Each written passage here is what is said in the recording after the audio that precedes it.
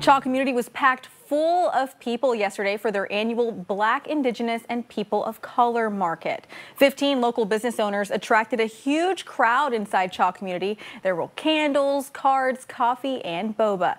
Owner of Chaw community, Jaja Chen, believes minority businesses are underrepresented, which is why she offers this opportunity for other small business owners to shine. For us as a small business ourselves who had popped up 5 years ago, we just know how much it matters and makes a difference when it comes to having spaces to showcase your goods. And one vendor, Jessica Jimenez Muhammad, says there's nothing else in the community like this pop-up. There's lots of places to shop small here in Waco, but clearly there's a space where people want to be able to seek out minority-owned businesses, BIPOC businesses, and so just seeing the turnout every single time is always my favorite. For those of you hoping to snag some of those goodies, Chaw community will be hosting another BIPOC market in April.